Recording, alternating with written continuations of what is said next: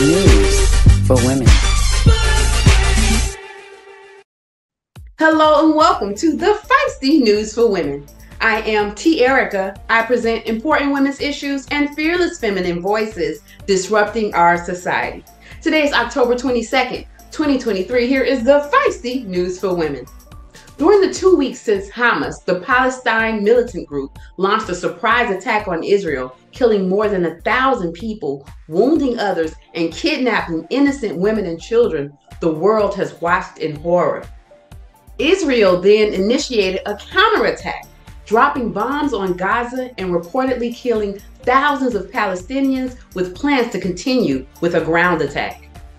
Just watching the Israel-Gaza war is traumatizing, yet the world's attention to this feud is long overdue. Although they are neighboring countries, Israel and Palestine have been at war for more than 100 years, yet this war seems different. It feels like something big is about to happen.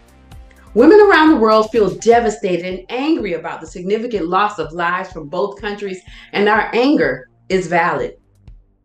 The Feisty News for Women wants to allow women to speak their piece. Today, we have a special guest, Irina Tsukerman, human rights lawyer and president of Scarab Incorporated, a security and geopolitical risk strategic advisory. Irina was born in Ukraine and has a special interest in this war. Welcome to the Feisty, Irina. Please tell us how you feel about what is happening in Gaza and Israel right now. Thank you so much for the invitation to the Feisty News, T. Erica. This is an honor and an important opportunity. As a woman and as a human rights activist and lawyer, I'm absolutely appalled by what I have seen for the past week and a half. And as a woman, I'd like to emphasize how this aspect of the conflict has not been highlighted enough.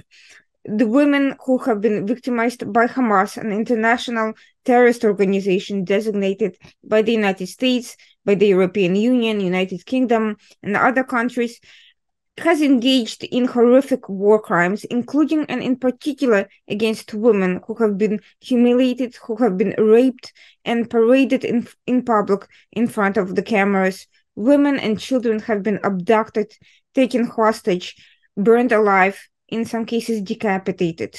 This has been devastating to watch, and I've personally been unable to sleep, unable to stop thinking about this. The images of horror, of burned bodies, of violated women and wearing bloody pants, stabbed in the crotch, raped, violated, thrown in front of the terrorists as human shields.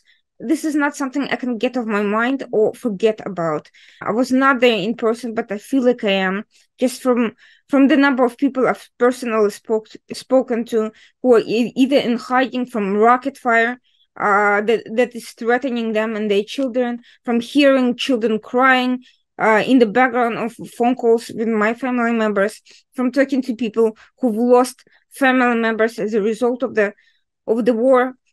I have family and I have friends in Israel, and this has been extremely personal for me.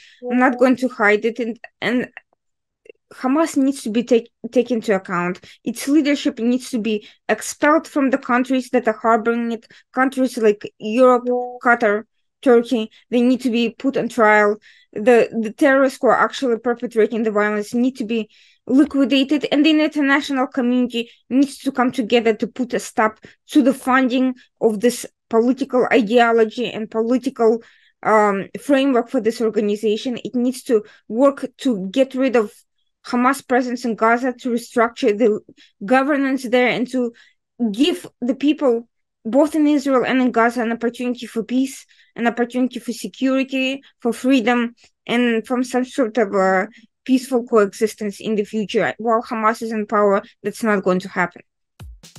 Thank you, Irina. I appreciate your candor, and we all agree that the violations of women by Hamas during this war are atrocious. Thank you for bringing that excellent point to the forefront. Irina is right. Women have been especially humiliated and degraded as a result of this war. With so many lives being lost, why are the images of mutilated innocent women being shared the most across social media? Women are featured as victims of this war, but we can't speak about it. Because of the threat of losing their jobs and having their families attacked, many women feel as though they cannot speak out against the war. The two Muslim U.S. Congresswomen have received multiple death threats since the Israel-Gaza war has begun, which are aimed to silence them. But the threats haven't silenced them. Listen to U.S. Congresswoman Omar share her reaction to the Israel-Palestine war during a press conference on Capitol Hill in Washington on Friday. Israel has dropped more bombs in the last 10 days than we dropped in a whole year in Afghanistan. Where is your humanity? Where is your outreach? Where is your care for people? Irina Tsukerman and U.S. Representative Omar aren't the only women who are feisty enough to speak their minds concerning the Israel-Palestine war. Amira Haas is an Israeli journalist and author and the daughter of two Holocaust survivors.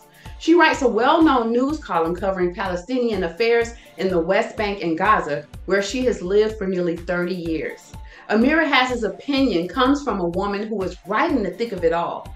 In this clip, Amira speaks to Democracy Now! About her experience in Gaza. But I cried when some people spoke about their grandparents, Holocaust survivors, and I felt I was there also to represent my dead parents who are Holocaust survivors in this, call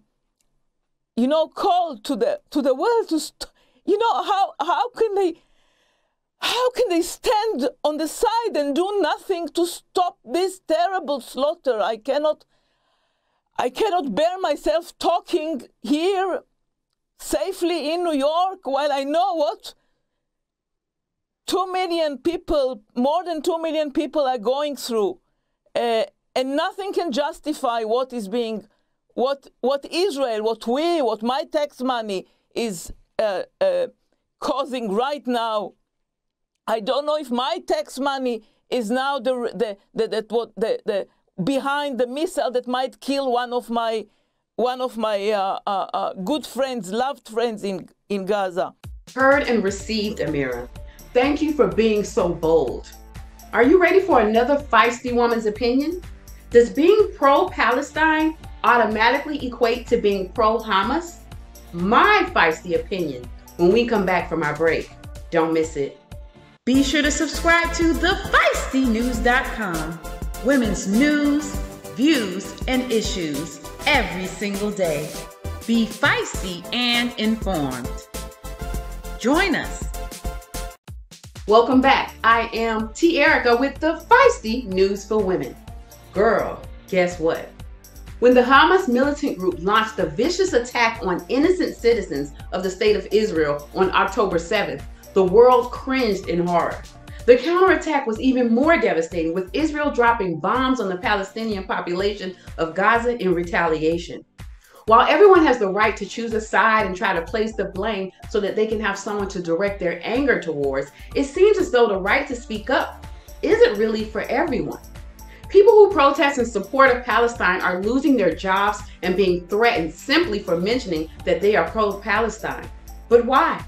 It may be that when the term pro-Palestine is used, people generally believe it is an indication that the person is pro-Hamas, pro-terrorist, pro-senseless destruction of the Jewish community. It does not. My friends and loved ones, pro-Palestine does not equal pro-Hamas or pro-terrorist. Pro-Palestine means we want the people of Palestine to be free from being forcefully occupied.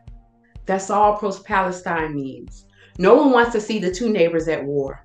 We all want Palestinians and the Israeli people to experience peace of mind and self-sovereignty. For the sake of humanity, please, cease fire. Welcome to the Feisty News for Women.